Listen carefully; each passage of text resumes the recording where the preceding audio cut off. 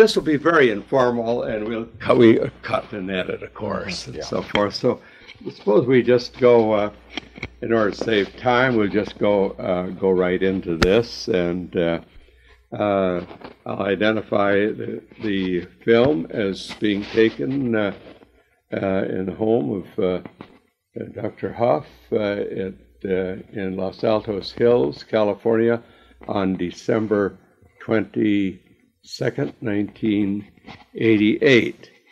And with this, Dr. Hoff, we'd like to have you describe some of your career, which has led to these very important advances in the field of microprocessing and other important fields in the field of electronics. And so with this, would you please start at this point? Well, let's see. I guess we should probably start at the beginning. I was born in Rochester, New York, back in 1937. And I grew up in a small town outside of Rochester. Went to a very small high school. That was Churchville High School, later Churchville Chili Central School. That's interesting, because what size high school was it? I think our graduating class was about 37 students. Oh yes, that was a very small high school, about the same size as the high school I graduated from. I was fortunate enough to have some very you might say interesting and interested science teachers, although I'd been interested in science probably from about the time I was 6 years old. I think I had a cousin who was a year older than I was, who got a chemistry set when he was probably about 7 or so. And my uncle, my father's brother, who was about 17 years younger than my father, so he wasn't that much older than I was a chemical engineering student at the University of Rochester. So with these contacts, chemistry seemed to look like a fascinating field. I mean, it had a lot of qualities of magic to it. So I studied a lot of chemistry even before I was in high school. And I met a science teacher. That was Mr. Griffiths, I believe his name was, when I was a freshman in high school. And he found out that I knew quite a bit about chemistry. We started a science club. He was sponsored it. And he suggested I take the New York State Regents test in chemistry at the end of my freshman year without having taken the course. Oh, yes. That's a very interesting point. So I did reasonably well, and I got 95 out of 100 in the test. Well, that's very startling, because we all know that the New York Regents tests are the toughest in the nation as far as state tests are concerned.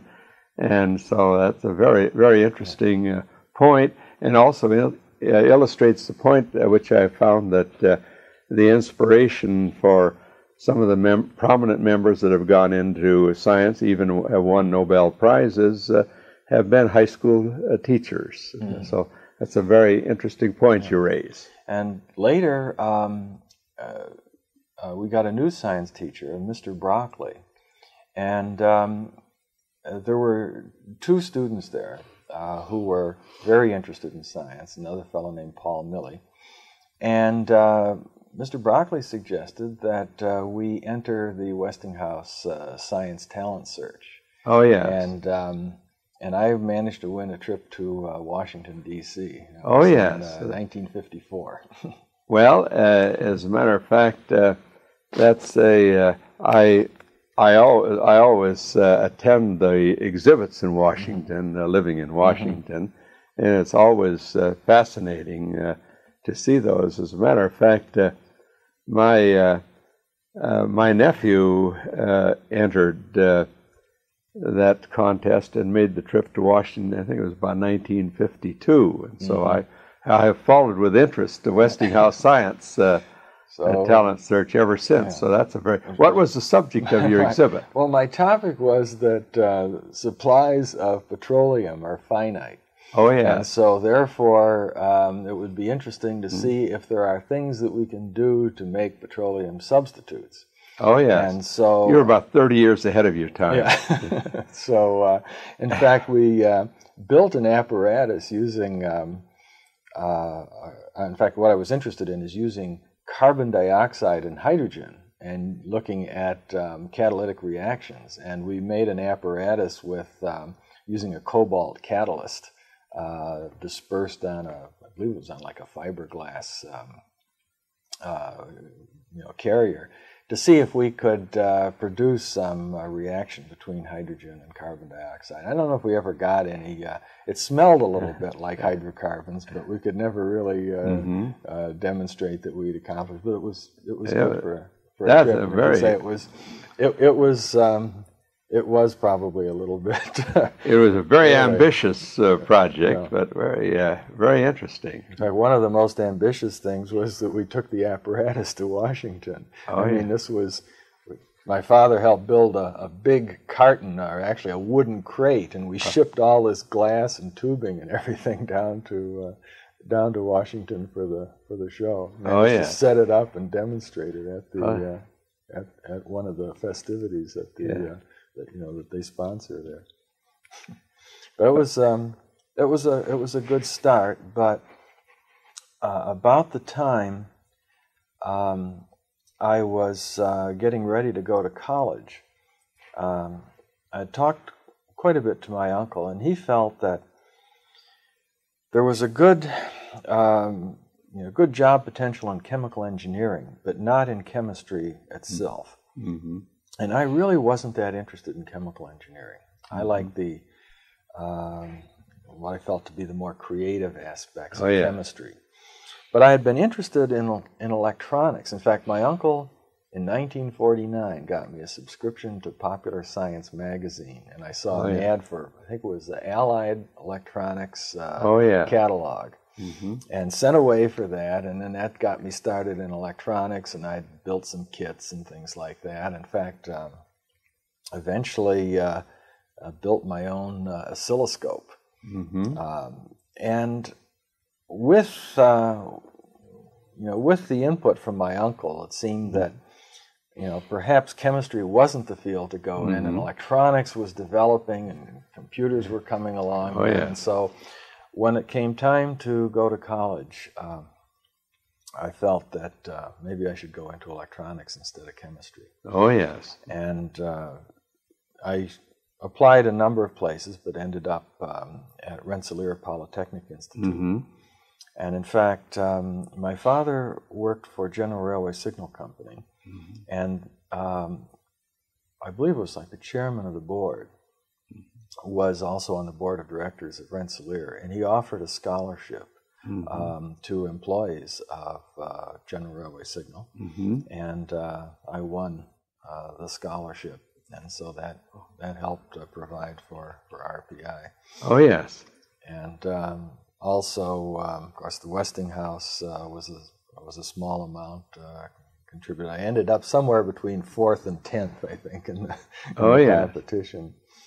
And I had the New York State scholarship too. So altogether, college was pretty well taken care of with the scholarships. And I had the advantage that I'd studied quite a bit of both electronics and chemistry, so it gave me something of a head start. At that time, we had quite a few of the students at RPI were Korean war veterans who were going on, one of the GI programs, and always was very impressed with those fellows. I mean, they worked very hard, and they were much more mature than the typical college student, having been through through the military service.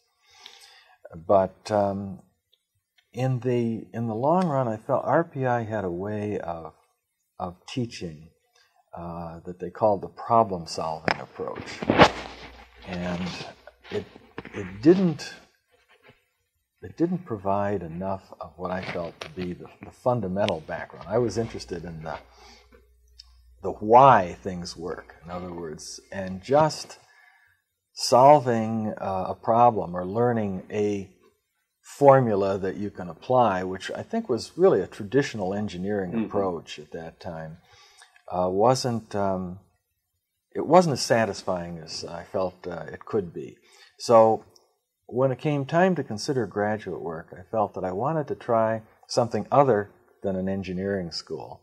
Oh, yeah. And I was interested in... your field of discipline was electrical engineering. Electrical engineering. Presumably. And it was pretty... And it was more little traditional, perhaps. Well, it had been, but see, it was on the verge of a major change. Oh, yes. Electrical engineering had originally been power engineering, transformers and motors, and 50, 100 years of tradition there. With World War II and the development of radar and the explosion of electronics and the importance of it, there had been a developing, almost like a whole new field. And then the development of the transistor was creating another revolution in electronics.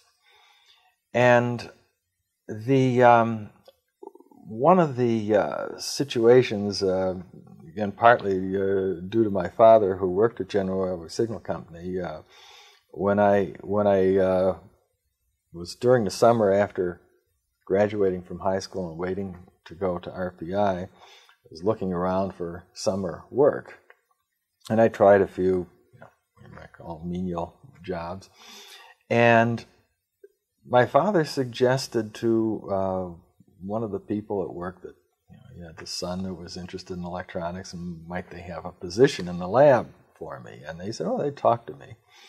And so I went in and interviewed, and they said certainly they'd hire me for the summer. And so I found myself working with transistors. In other words, this was...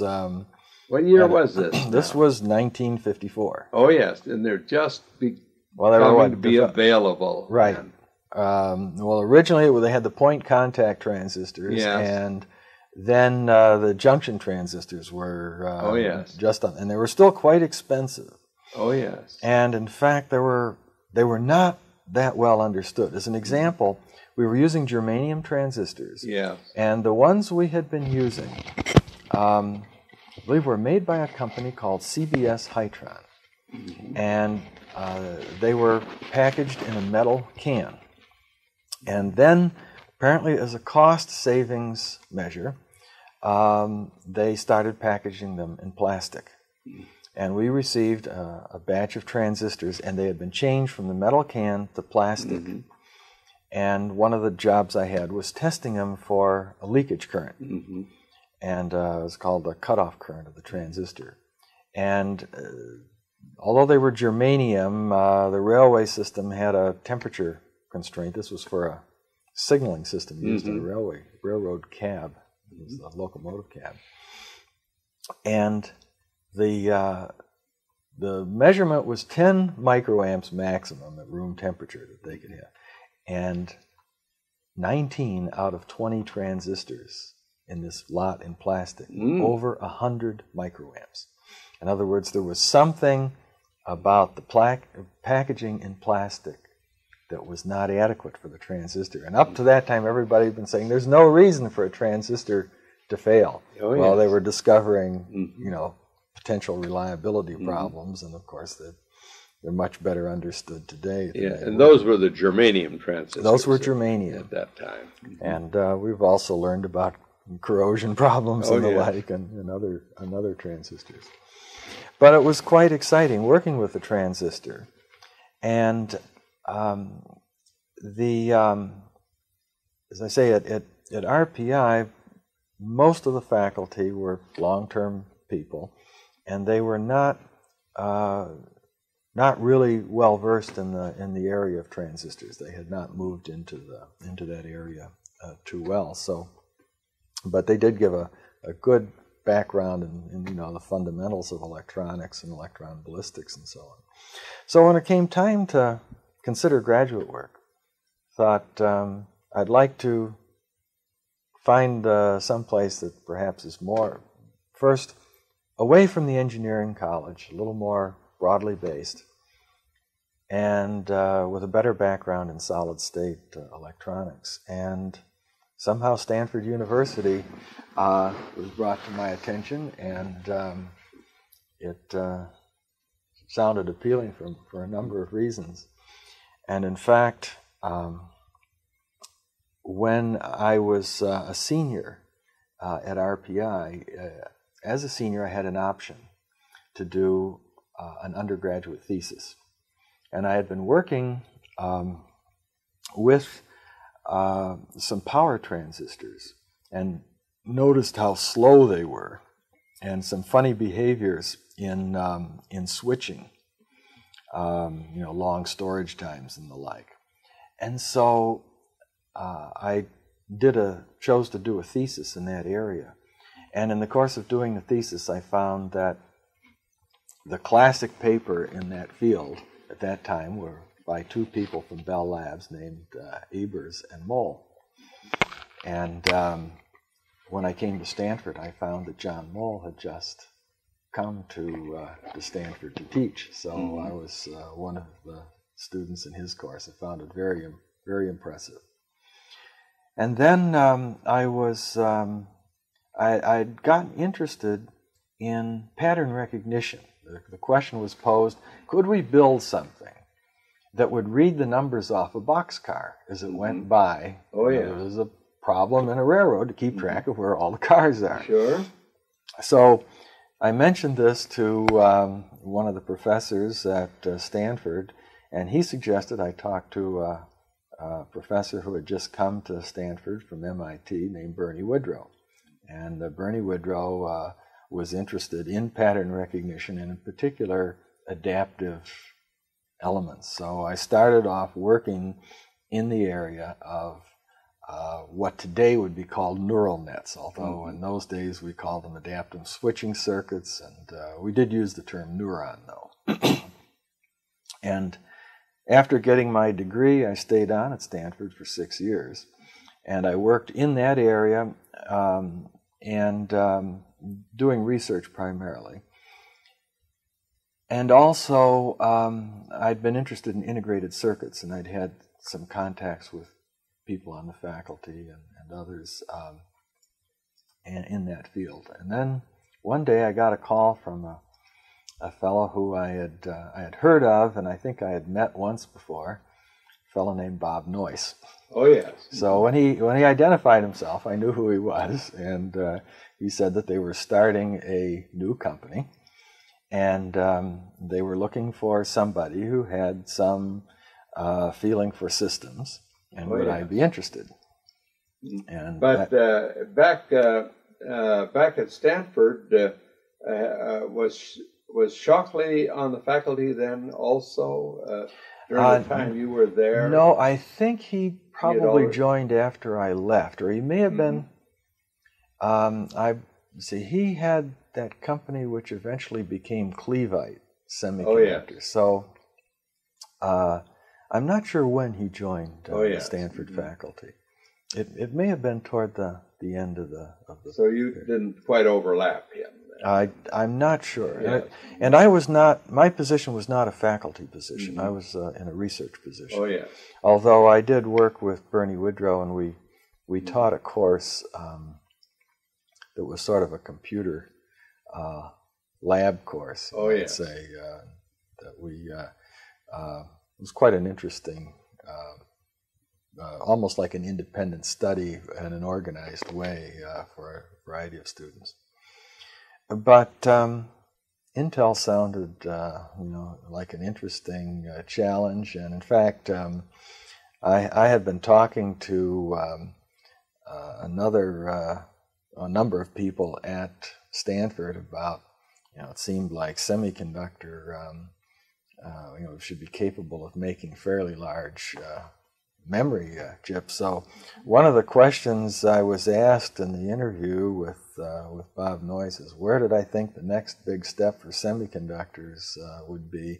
And I said memory, and that was the right answer, because that's what Intel had set out to do. Yes, because let's see, at that time as I remember it, the memory that IBM these wound they were using ferrite cores and so forth, just on and off. And they were making parts with a few flip-flops in them. So to some extent you can consider it a memory, but maybe 8 bits at a time or something like that. And there were some that were starting up a little bit beyond that. And in fact, I have a clipping from the, I don't know if you want to hold it up there, but this is a clipping. 2 founders leave Fairchild and form own electronics firm, and this is dated Friday, August 2nd, 1968. Oh, yeah. And who are those? That's Bob Noyce and Gordon Moore. Yeah. Oh, yeah. Mm-hmm. But the company really had a place to meet as of September of 1968. And that's when I joined them. I became employee number 12. Oh, yes. And my initial assignments were to help develop applications aid for semiconductor memory. And in fact, there were a number of memory designs that were being started. And one of the things I always wished I had at least tried to patent. I can't be sure that I really invented it, but at least the first memory chips that were being done at Intel did not have a chip select lead on them. And I suggested that they put a chip select, an enable lead, so you could wire the memory chips together. I think that would have been a very important patent. Oh, yeah. Could have gotten. Fantastic. Mm-hmm. But we developed a variety of semiconductor memories, and I developed and wrote things like the 1103 handbook. In other words, and this is the kind of application information that my group was intended to produce. Fine. If we could back up just a moment on this development, because this is very fascinating development. Of course, the original memory back in the relay days, you had essentially the flip flop relay as a memory bit, and then it was the ferrite cores of IBM, and there were a number of other techniques that were tried, storage tubes, and of course there were magnetic drums, which of course have continued to be used, and acoustic delay lines. But all of those things are so expensive. A lot of them involve a lot of hand labor, which was very expensive in order to... There was work going on to try to produce thin film memories. Mm-hmm. And there were difficulties, though, because the signals one got were very small, and it was hard to make a reliable one. But I know there was quite a bit of effort in that area until the semiconductor finally eventually looked so attractive compared to the thin films that the bulk of the thin film work was dropped. And where was the first semiconductor memory or transistor memory developed? And it's hard to say where the first one came from. There were efforts. I mean, as I mentioned, the flip-flop would have been the first memory. So one of the early integrated circuits with a flip-flop probably would have counted as the first 1-bit memory. People were starting to build small arrays, primarily for use as registers in computers. And most of the memories were not at that time considered as mainframe, replacement for core memory. The 1103, in a sense, was targeted to be the first memory for use in a mainframe. And there were other companies that were attempting to develop, you might say, their equivalent, the 1 kbit memory. So these were done using NMOS technology. Excuse me. And I think there was a company called AMS. There was a company that was a spin-off from IBM called Kogar. And but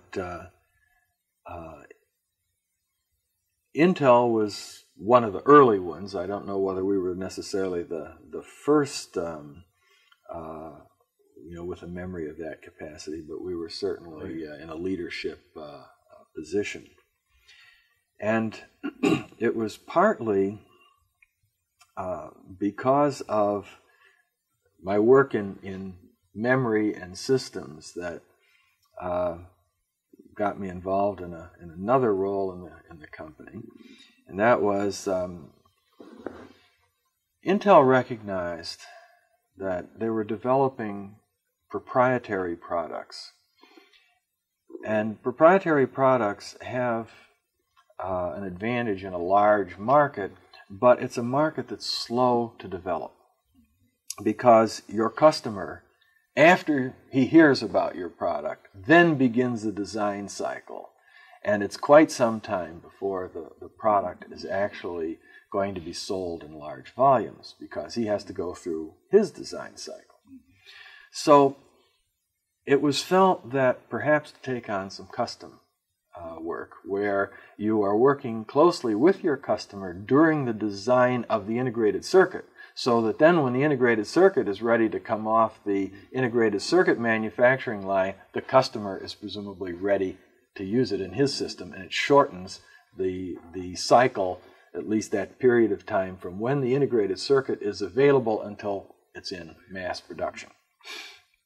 And one of the potential customers was a Japanese calculator company, and that was went under several names. There were several different corporate entities apparently that were involved, but eventually we knew it as BusyCom. And the calculator company came to us with a almost complete design.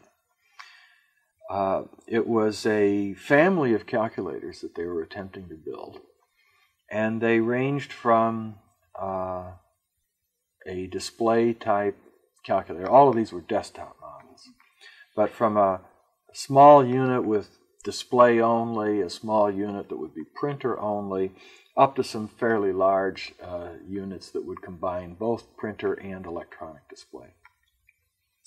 To customize the family, they had chosen to use read-only memory, and one family of chips was to serve the entire calculator line.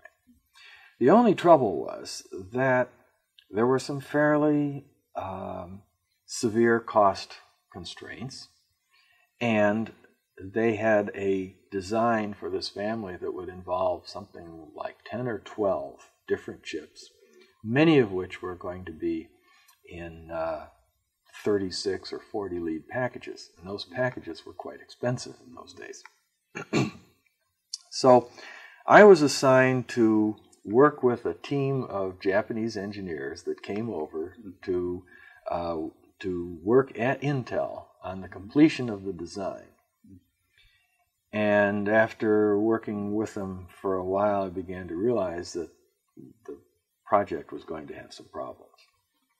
And so one of the things, it seemed, was that they were not making very good use of that read-only memory. What they had as a basic step in read-only memory would be like pushing a button on a calculator. In other words, in effect, one instruction might have been like a floating point addition. And I suggested, why not use subroutines? And if you can call a subroutine, you could probably, you'd end up using more read-only memory, but you could save an awful lot of the random logic in the system. And the general response was, leave us alone, we know what we're doing, and you don't know anything about calculators, go away. So, but I talked to people at Intel, primarily Bob Noyce, who was president of the company at the time, and Les Vedez, who was in charge of the MOS design group that would have responsibility for ultimately designing the silicon from the schematics that this Japanese engineering team was doing. And the reaction was, well, if you think you've got a better idea, why don't you pursue it? You know, it's always nice to have an insurance policy. So I proceeded and eventually came up with essentially a very small, crude, general-purpose computer that had a fairly simple instruction set and worked with 4-bit quantities.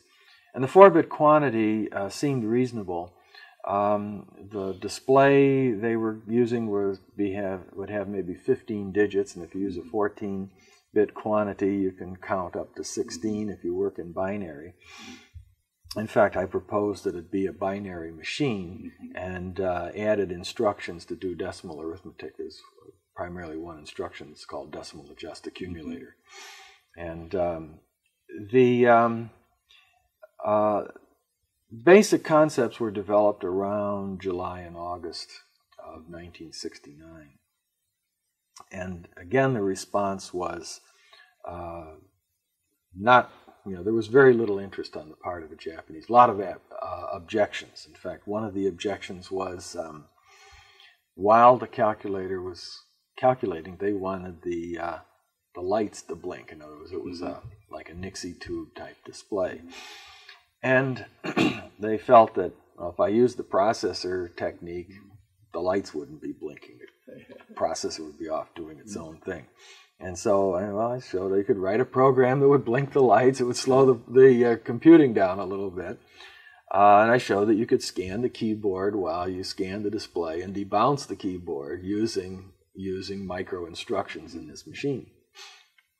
So the Japanese engineering team continued to say, well, they recognized their design had trouble and they would do a redesign, but it would still be a conventional calculator architecture. And there were quite a few differences. The calculator architecture tended to work with serially organized shift register memory, where the memory would be essentially one long string of digits, perhaps 16 digits in a row. So to access any digit, you'd have to shift through the ones in between, and it meant then it was a fairly slow process. Where the architecture I was proposing was to be based on the type of memory cell that we were using in the 1103, which was a random access dynamic cell. And that we proposed to refresh as part of the instruction cycle.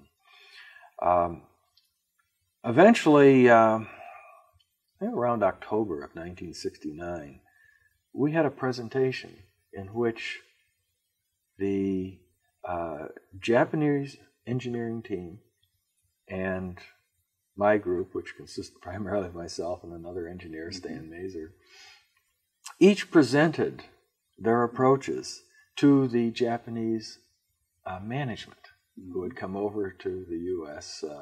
To hear this presentation.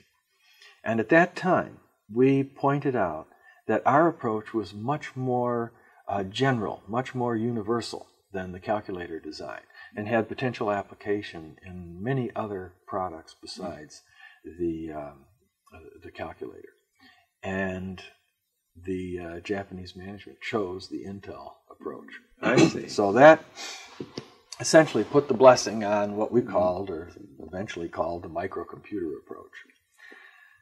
So I'm not an MOS designer.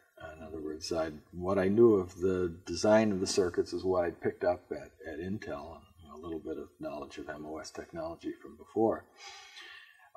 So my role was primarily in doing the architecture and then later on doing support for the products.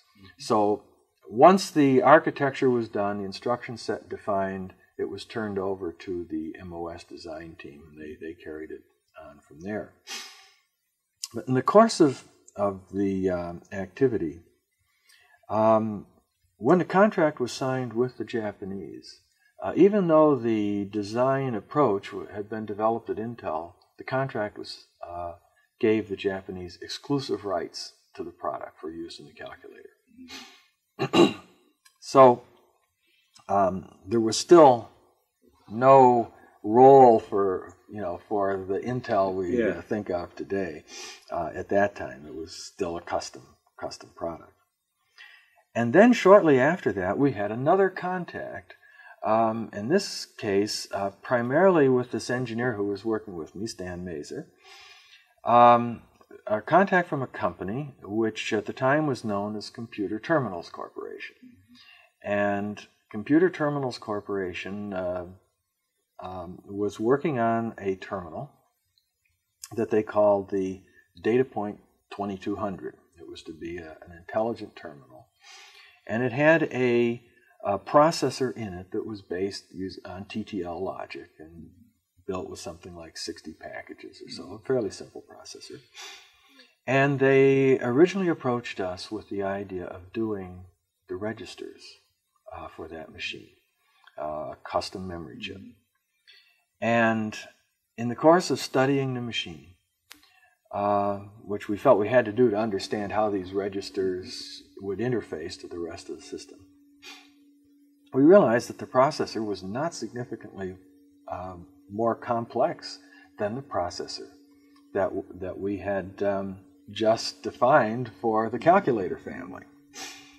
So with our marketing department's blessing, we proposed, instead of just doing the registers, why don't we do the whole processor? And that eventually led to the what eventually became known as the 8008 processor. And so we, by the end of 1969, the beginning of 1970, we actually were committed to make two different, what ultimately would be known as microcomputers. So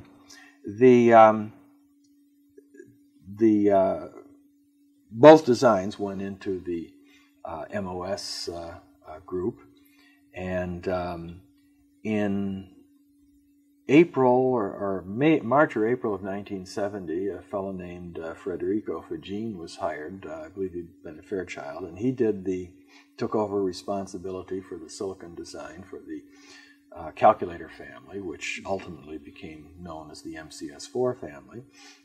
And an engineer named Hal Feeney had responsibility for the 8008. In fact, at that time we called it the 1201 for. Don't even know why I had that number, but ultimately it came out as the 8008.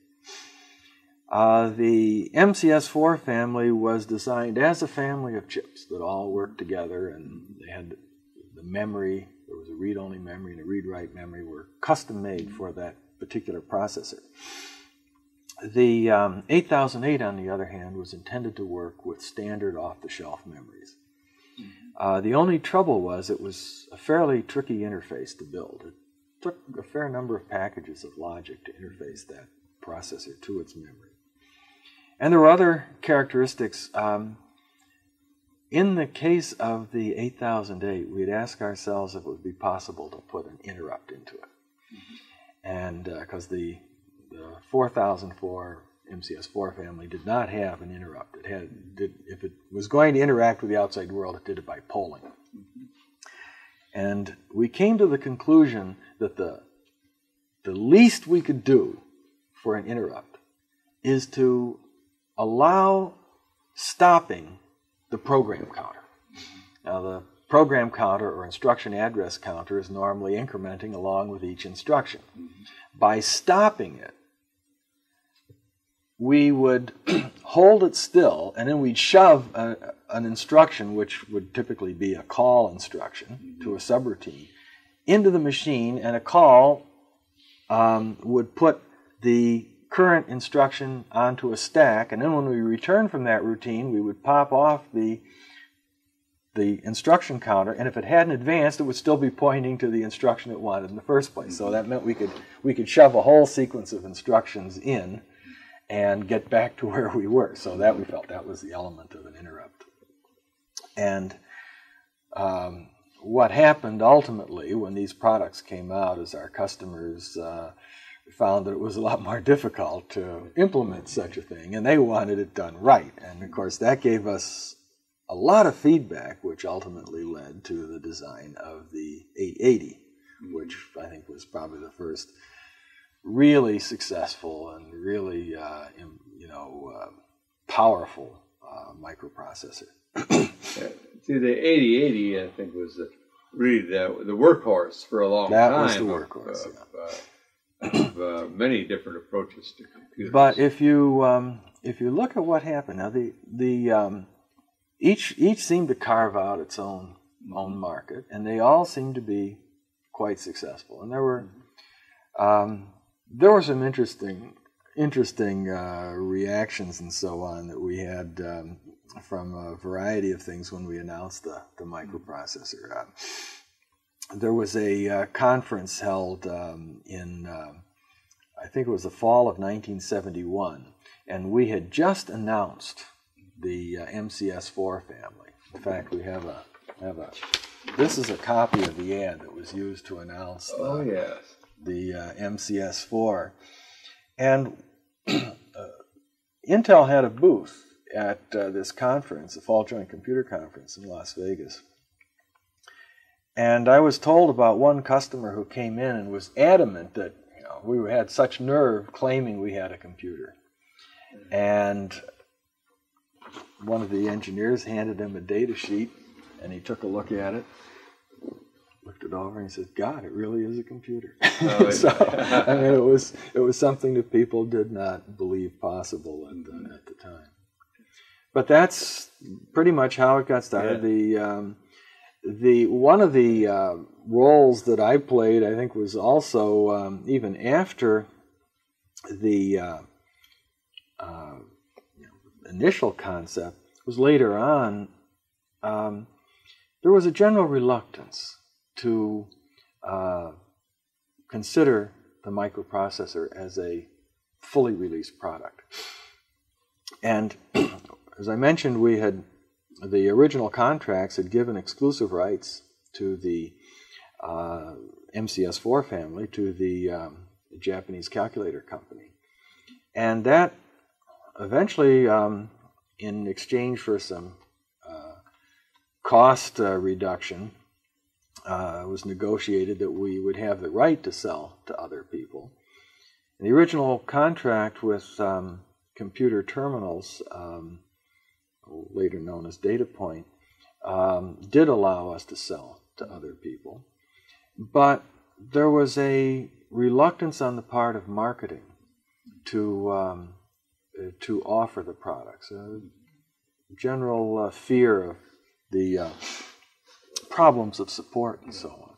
And so one of the things my group had responsibility for was to try to develop support for these products.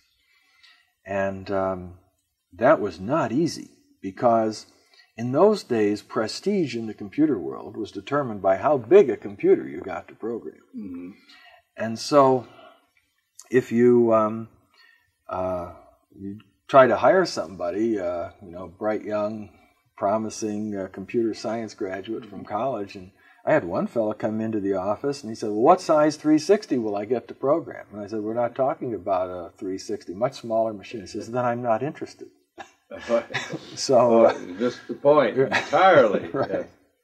Well, that's now at that particular stage, this then began to open up the whole field of microcomputers. What are some of the milestones that this 8080 opened up? What are some? Okay, the 4004 and 8008, the two original products, really started developing the market, and there was a lot of feedback.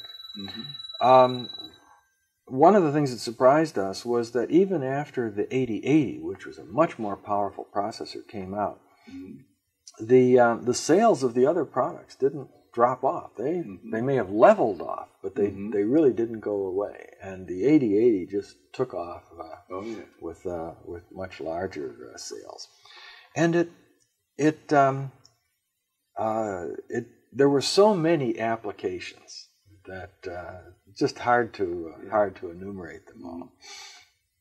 And in fact, one of the things we did fairly early on was to develop a user's manual for this was for the 4004 family, or the MCS4 family. Now, this one was dated July of 1972, so it was just about half a year after the product was announced. And then around 1974, which was about the time the 8080 was coming out and taking off, I really left the microprocessor area. It had been one of my responsibilities at Intel was really to develop new product areas. I worked on a design for a bipolar family for a while, and we did actually announce it, but it was not announced. In fact, we did not really do our homework in terms of having good contact with marketing and where the product was going, and so our original view was that we would do a bipolar family that would be compatible with the 8080 at the high-level language level, at the PLM level. And we did it as a microprogrammed product, primarily to minimize the cost of the design, and it seemed like that was a more optimal design in a bipolar family. Unfortunately, it was felt by the company that they really could not afford to fully support another full family of products. And so the bipolar product was announced essentially as a microprogrammable set, and it was up to the customer to do all the microprogramming, and those support tools were limited and so on. And so that was not a very successful family. Yeah. But now, in opening up this whole general field of microprocessing, then there were several microcomputers then that began to appear on the market, some in the form of kits, I guess, like Altair, and some Apple, and I believe Commodore had a elementary form of computer, and then a few years later, Radio Shack. How are those related to the microprocessor? Well, probably, of course, the Altair was, I believe that's the one that was made possible by the 8080. 8080, that was directly responsible. There were a number of other machines, and then eventually a bus called the S100 bus that became sort of standard in somewhere between the hobby market and today's personal computer market. There were a whole range of machines.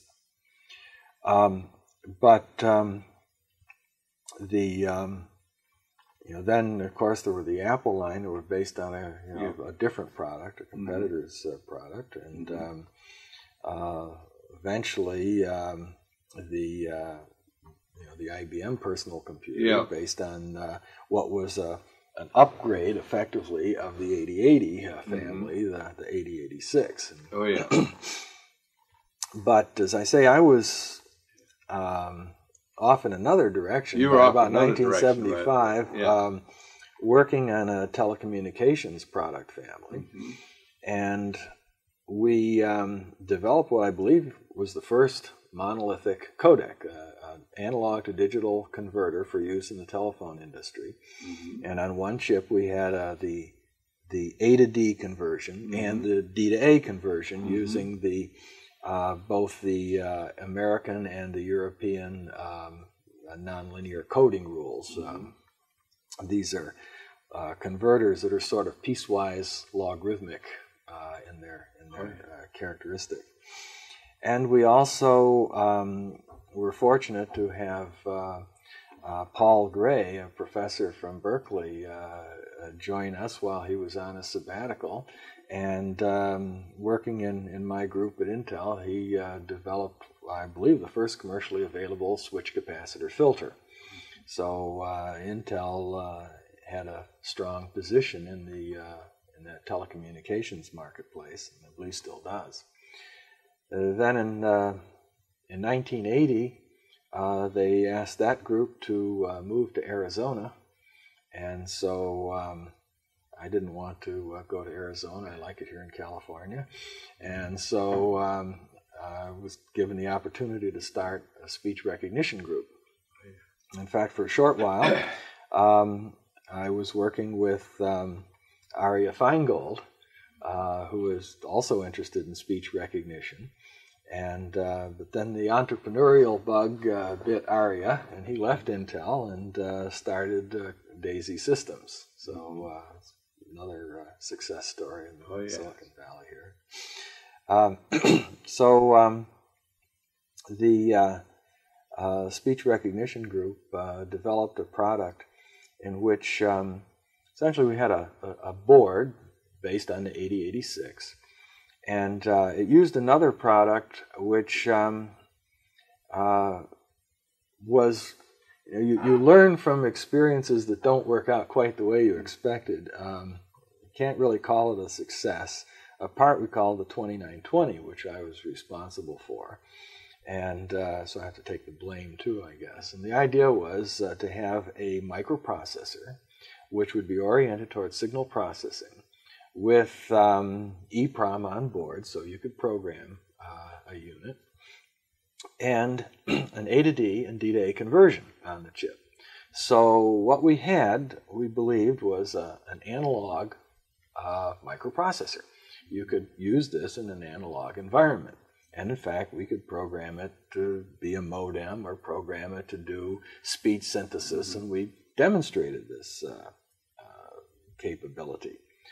But unfortunately, we found out that the world seemed to be divided, at least the analog world and the digital signal processing world seemed to be divided into two non-communicating camps. The analog designers wanted nothing to do with computers.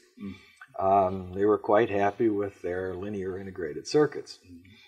And the digital signal processing people were not really interested in hardware unless it was a box to add onto their computer to speed up the processing of running tapes through.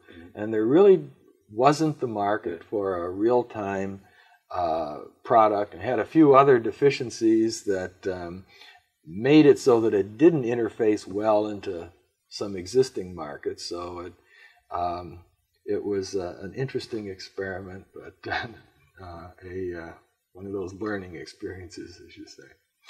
So then in 1983, an opportunity came along at Atari to work in their, in fact, to head up their corporate technology group, working with Alan Kay. And they had a fascinating program there, but unfortunately Atari was just at the threshold of some very serious financial problems, and eventually was sold by Warner.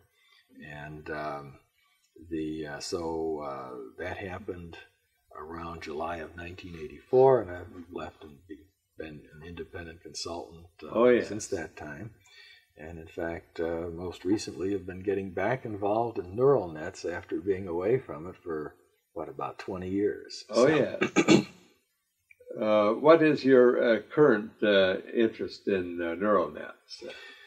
Well, it seems to be, there seems to be a growing interest in the field. And I think we now have some technology, particularly available through integrated circuits, that will allow us to perhaps do some really interesting things with neural nets that really weren't feasible 20 years ago. The possibility of making some very large arrays. But there's still an awful lot to be learned in the field. And there's still a little more hype than I would like to see. I'd rather see more results and less publicity, I guess. Yes, that's a very difficult field, but very important field for the future.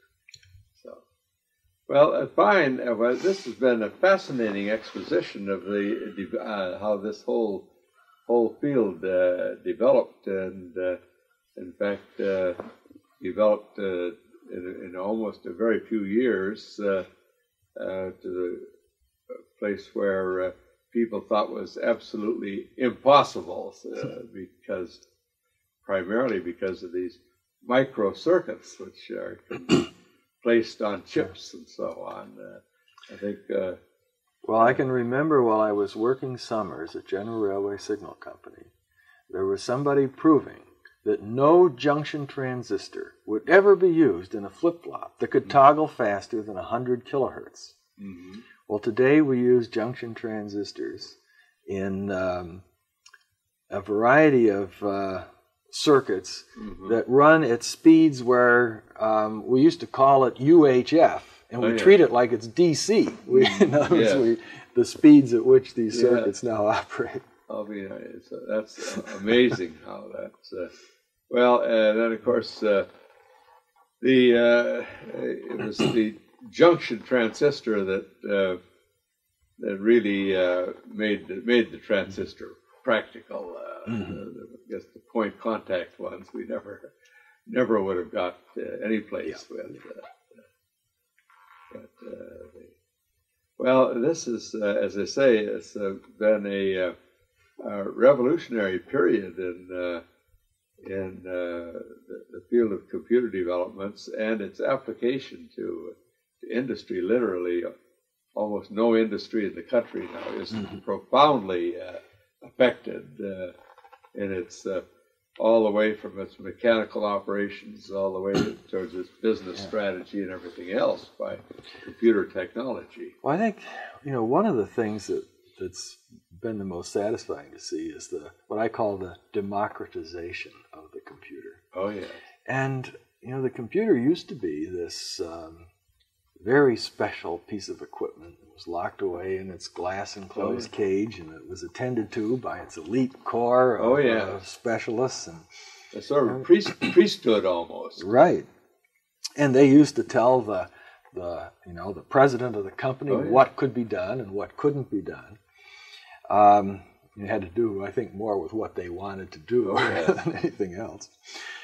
And today, of course, we have more processing power than one of those computers had, sitting on our desktop. Oh, It's there for anyone to use. So it's the cultural implications of some of these things are interesting to contemplate. It's really changed the way we view computers. I know during my career I've had to approve $500,000 here or $1.5 million here for computers, and you try to delve in, exactly what this is going to be accomplished. And there was a gobbledygook that had developed that made it awfully hard to penetrate on some of these. In spite of the fact I had an electronics background, as I say, there was a great deal of mysticism built up around this. But today, with the millions of computer programmers and users and so on, there's just the developments just seem to increase exponentially every year. Well, especially you get young creative people having access to computers. There's I think a tendency sometimes we think of that, only the specialist or the one with years and years of training is going to be able to accomplish something with the machine. But actually, oftentimes it's the most interesting innovations come about when there's an interaction between different disciplines. So you bring somebody into computers from another field. Oh, yeah. And that's where you are more likely to find a new way of looking at the computer and then perhaps getting it to do something else that it wasn't used for before. Well, as I say, you've been right through the most exciting part of this whole development, and I certainly appreciate your giving your insight into all of these developments. There's an awful lot of things I had never even heard of before, and so this has been very valuable for our series, and I want to thank you very much for participating in this. You're most welcome. And one thing, I just hope that it's actually not been the most exciting. The excitement is still yet to come. Yes. There's no doubt. We just there's a new frontier every few years in this. Fine. Well, very good. I think that.